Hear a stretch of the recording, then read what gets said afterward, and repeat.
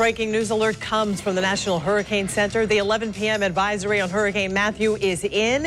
It is now a Category 5 hurricane. Take a look. Matthew packing a mean punch along the Venezuelan coastline. Dozens of people had to pull over because of high winds and crashing waves. Parts of the country are also dealing with flooding already caused by the storm. The Category 5 hurricane also affecting the Colombian coastline. The main threat, however, will be to Jamaica, Haiti, and eastern Cuba. Right now, a hurricane watch is also in effect for Jamaica. The weather authorities' John Gahn has been staying on top of Hurricane Matthew's track. Yes, he's got the latest information from the National Hurricane Center. John, where is Matthew right now? Again, just off the coast of Colombia. Very unusual, very far down south, but again, dealing with some very warm water temperatures. It's hard to look at. Look at this, Tarek, Joy, look at the winds here.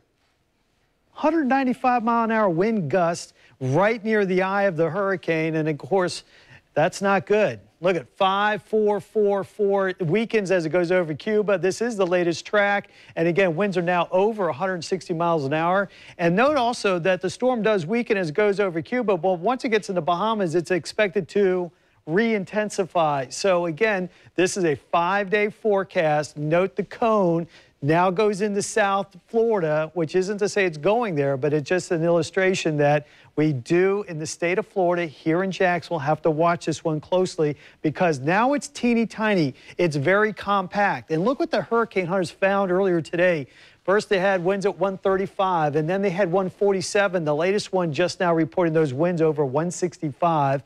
Here's a satellite picture showing the pinhole eye, teeny tiny eye of this very, very powerful major hurricane, Matthew. And again, the expected track, as I just showed you here a few moments ago, right out towards the west, then turning and going right towards Jamaica. That's Jamaica, Cuba, Guantanamo Bay, right about there.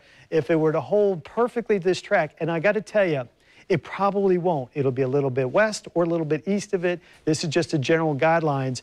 And by the way, as it weakens from a Category 5 now down to a 4, it's going to get bigger. I'm going to show you that coming up in big weather. You got to stick around because as you see the forecast models handle this storm, it turns it from a very tiny pinhole storm like we're seeing now to a very large hurricane just out to the east of about Miami or in the Bahamas. Category scale, off the chart, not quite. Category 5, winds again over 157 miles an hour. Pinpointing Matthew, again, I even did not have time to update it, but Category 5 now with winds 160, very potentially devastating hurricane.